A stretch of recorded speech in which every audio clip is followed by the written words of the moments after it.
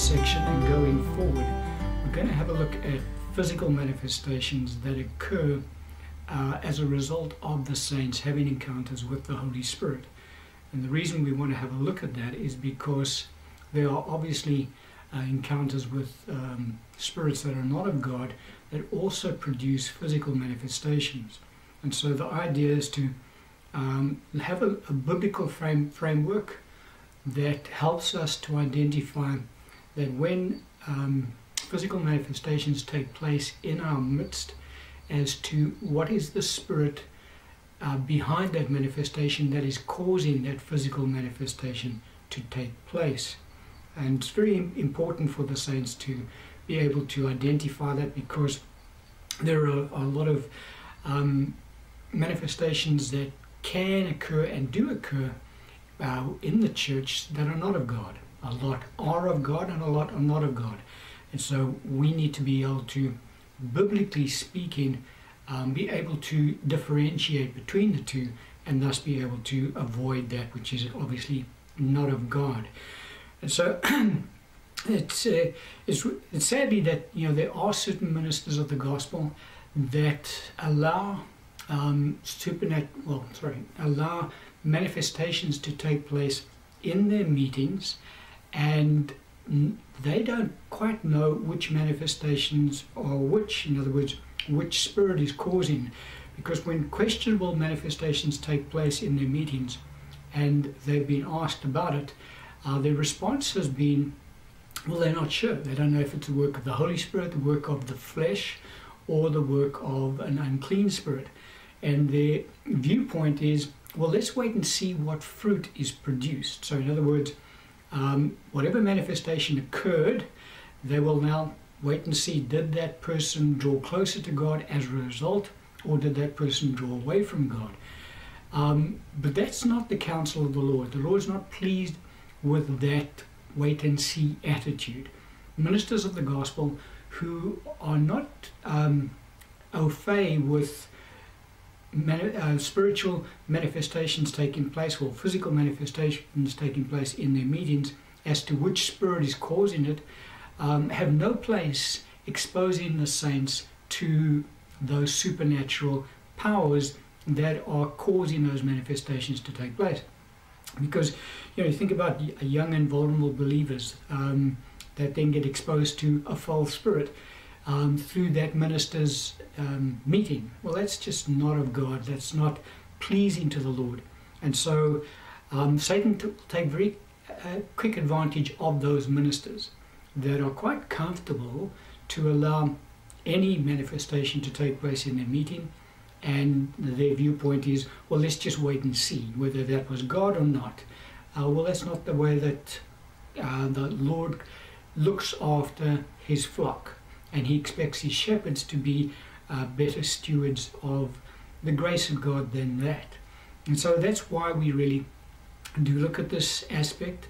This whole series is based on looking at our encounters with the Holy Spirit, so that we can more clearly, from a biblical framework point of view, identify which encounters supernatural are of God and which are not of God. And so the physical manifestations that do occur, we will have to look at as well. So the first manifestation that we're obviously going to look at, physical manifestation we'll look at with regards to our encounter with the Holy Spirit, is the gift of tongues. Because tongues is the main manifestation that always occurs when individuals, when saints are filled with the Holy Spirit. And the scripture says in Acts 2:4, and they were all filled with the Holy Spirit and began to speak with other tongues as the Spirit gave them utterance. And so, as I say, this is the main evidence, supernatural, that occurs when saints are in fact baptized or filled with the Holy Spirit. Now, in all of the physical manifestations that we're going to look at over this section, and we won't look at all of them, but we'll look at a number of them, the more common ones that the saints see in church gatherings when supernatural manifestations take place. I'm talking about the physical responses that individuals display as a result of them being encountering supernatural power. And So with regards to all of these manifestations, by and large, there are three different types of responses, physical manifestations that can occur. One would be as a result of the power of the Holy Spirit coming upon the individual. Another one would be purely the flesh. In other words, a person is pretending to have had an encounter with the Holy Spirit and thus displays these physical manifestations, but it's all done in the flesh. And then there's obviously the more serious one error, which is in fact when there are responses, physical manifestations taking place as a result of being exposed to a demonic spirit, a spirit that is not of God. And so with regards to tongues, there are these three different types of physical manifestations that occur. The first one we'll look at is the manifestation of the flesh. In other words, people pretending to speak in other tongues. Now, why they do that, there are various reasons why people do that. You even get certain ministers of the gospel, so to speak, who also pretend to speak in other tongues. Now, it's quite easy to pick up the false from that point of view, the fleshly tongues, compared to the genuine gift of the Holy Spirit. Because what happens is the person who pretends to speak in tongues will have one general phrase that they will always speak out, like the words shakababa or something like that. And they will every now and then add a slight variation to that phrase, and that will be their tongues that they will speak out. However, tongues is not gibberish. Tongues is in fact a proper language. It is a heavenly language that is given to the individual by the Holy Spirit. And so it is quite easy to identify those who would pretend to speak in tongues by operating in the flesh. And you know, you baby Christians that do get drawn into it and they think, well, that person can speak in tongues, when in actual fact they cannot. Because as I say, it's a very there's just small little phrases that the person makes from time to time, but it's not a proper language. As I'm speaking now, this is a proper language, and that's what tongues is as well. It comes out as a proper language that can be understood by some people in some cases. In the book of Acts, that was the case, but nevertheless, tongues is a proper language. It is not gibberish. And so that's how we can identify tongues spoken in the flesh and not by the Holy Spirit.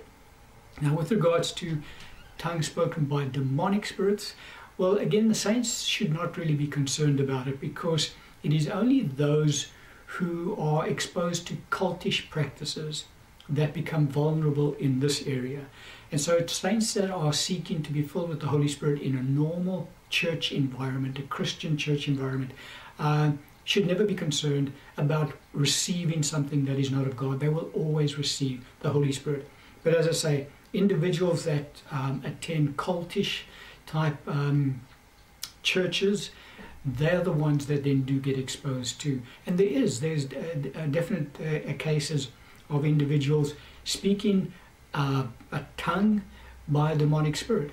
But if you look at the person, you can always see where they got that. They got it as they were exposed to cultish practices, and they continued in that, and they haven't really been born again. They're not in the church, and they think they are. They'll obviously be dealt with, and obviously the demon they need to be delivered from that. And so now that brings us to the genuine gift of tongues. And so tongues, as I said, is the main evidence that we have been filled with the Holy Spirit. And so because tongues is the main evidence that the saint has been filled with the Holy Spirit, we're going to have a look at this particular manifestation, the genuine that is, in a bit more detail, because it is it is the most important aspect of the baptism of the Holy Spirit. The power aspect is very important. Tongues forms a part of that power aspect, because it's by the supernatural power of God that the saint speaks in other tongues. And so one who has the genuine gift of speaking in other tongues, as I said, they will speak a proper language. It may start out in small syllables, just like when we're growing up and we're learning as babies to speak. The first words that come out of our mouths are dada and mama, things like that, and the language is developed over time. So it is with the gift of tongues. The language starts out in small syllables. It can start out as a perfect language right up front. Think again the book of Acts on the day of Pentecost. The saints spoke perfectly in whatever language the Jews could understand. Not all of them obviously spoke in languages that the Jews could understand, because the scripture does say that he who speaks, there are tongues spoken that no man understands, only God does. But the point that I wanted to get across from this aspect here is that the tongues is in fact a genuine supernatural language that is spoken. Kietrbai veloshked emotrai madolved irkada bel javorek imanashkai dolvetraba. And that is tongues really being spoken. Now that I just spoke now was in fact the gift of diverse kind of tongues. That's not my prayer language that I just spoke out now. And the Spirit of the Lord just impressed upon me to just speak that out, which I've done. The interpretation of that is that there is two types of gifts of the Spirit. One is tongues and the other one is kind of tongues. They are not the same, thus saith the Lord. Anyway, that came out. So getting back to the gift of other tongues, the gift of tongues that are given to believers when they are filled with the Holy Spirit. There is a gift in Scripture called the gift of diverse kind of tongues. Now it's important that believers know the difference between the two tongues that are spoken, because the one is not the same as the other. You say, what does that mean? Well, the gift of tongues, other tongues, that is given to all believers is their prayer language that is imparted to them by the Holy Spirit when they are filled with the Holy Spirit. And every single believer baptized in the Holy Spirit can and should speak with other tongues. That is the evidence. It is in fact the main evidence. Don't forget, when we had a look at the Gentiles who were filled with the Holy Spirit in Cornelius' household, it was only when the Jewish believers heard the Gentiles speak with other tongues that they were convinced they had been baptized with the Holy Spirit. That was the only evidence that they would accept. They would not have accepted seeing the saints shake, seeing them laugh, seeing them cry, seeing any other physical manifestation. The only evidence that convinced them that the Gentiles had been baptized in the Holy Spirit was the fact that they had spoken with other tongues. It's a very important point we need to recognize, that it is speaking with other tongues that is the evidence, the main evidence that the saint has in fact been filled with the Holy Spirit.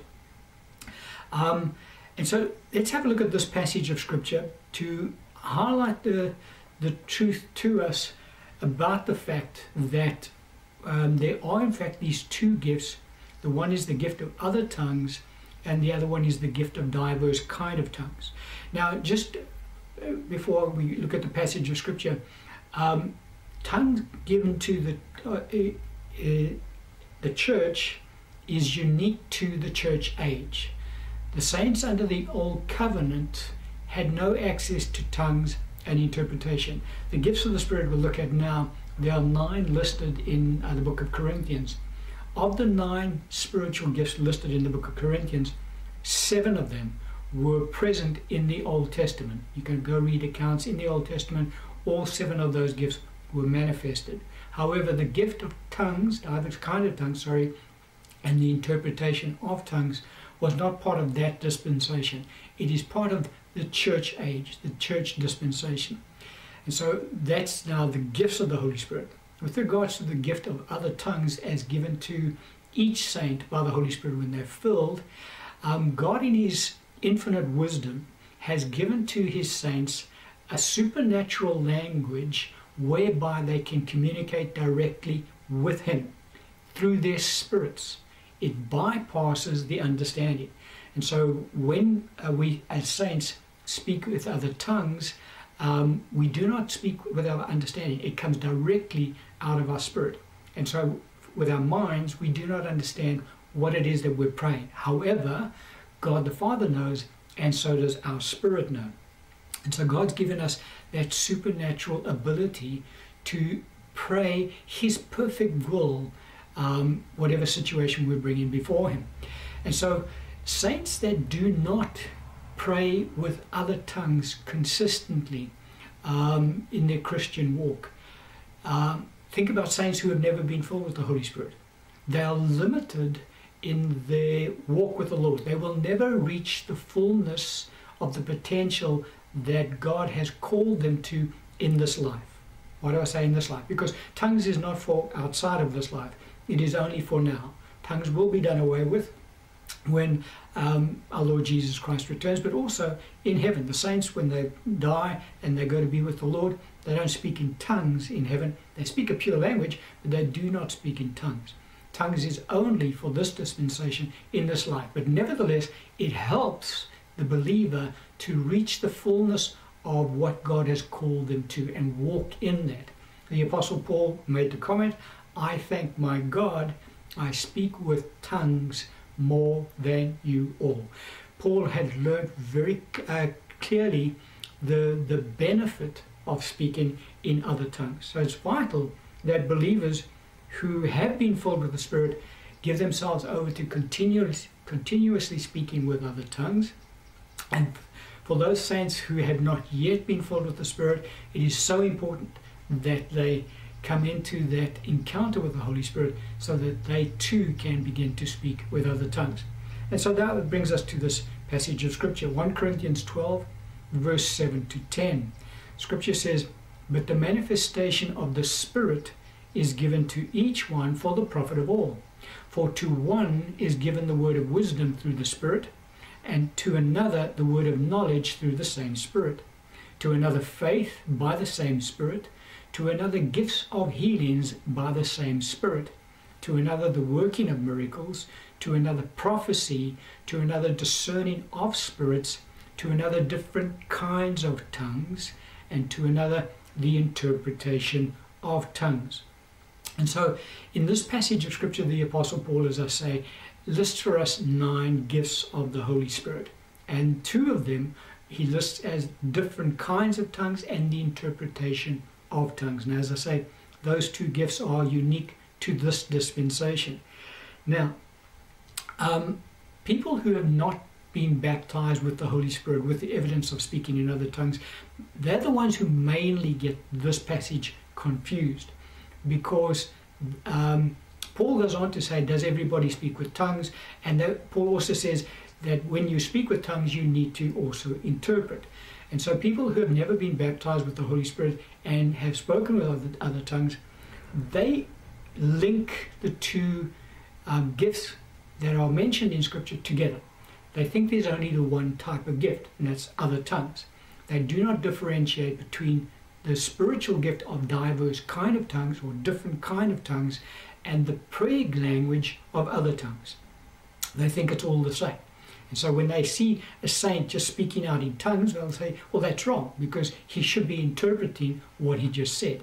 And that's not the case, because, as I say, they don't understand the Scriptures from the point of view, and they don't know the power of God because they've never been baptized with the Holy Spirit. But even among saints who have been filled with the Holy Spirit, there is also this confusion, in that it's not clearly taught to the church that there are these 2 types of tongues that are given to the church. The one is the prayer language, which is given to every single saint who has been baptized in the Holy Spirit. And they all spoke with other tongues as the Spirit gave them utterance. That's the prayer language. The other one is this gift, spiritual gift, called diverse kind of tongues. Now, not every saint receives that, just like not every saint receives the gift of gifts of healings. So it is that not every saint receives the gift of diverse kind of tongues. Only those whom the Lord has anointed for that gift. And just as well, and just like that, not every saint has received the gift of the interpretation of tongues. Only certain saints have.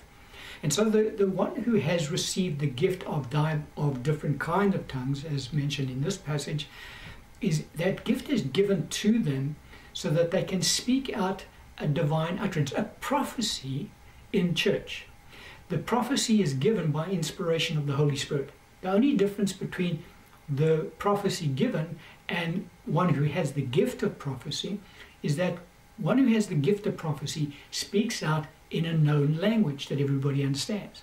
One who prophesies with this gift called different kinds of tongues also prophesies, but he does in a language that no one understands, which is why this gift must also be linked to the gift of the interpretation of tongues, because it doesn't help the congregation to hear a divine utterance in different kinds of tongues and nobody interprets, because we don't know what he said, and so we don't get blessed by that as we do by prophecy.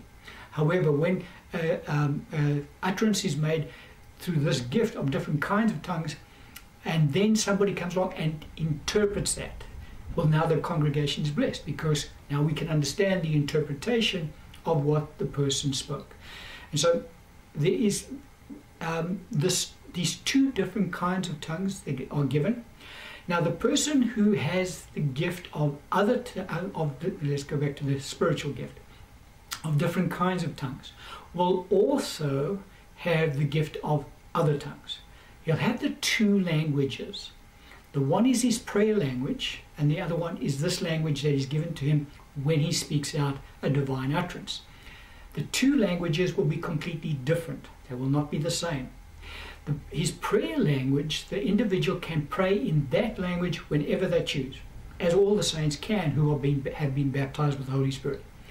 This gift of diverse kind of tongues, however, will only make itself manifest through the individual when the Holy Spirit wants that individual to speak out that divine utterance.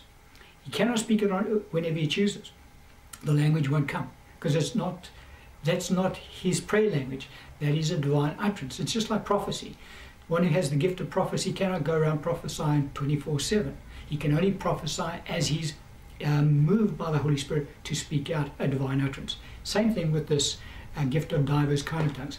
So the two languages are completely separate, and this language of the gift will only make itself manifest when the gift is manifest.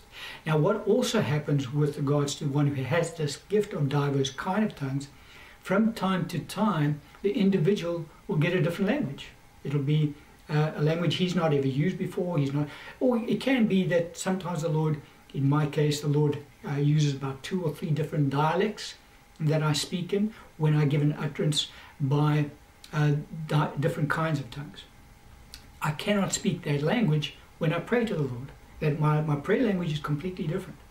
And so we need to recognize the difference between the two. Now it may also be that the one who speaks out in diverse kind of tongues or different kind of tongues also speaks out by a language that is known to some individuals in the crowd, because it's a foreign language to him, the speaker, but to certain people that are in the congregation, it's a language they understand. Think about, again, the book of Acts. That's exactly what transpired.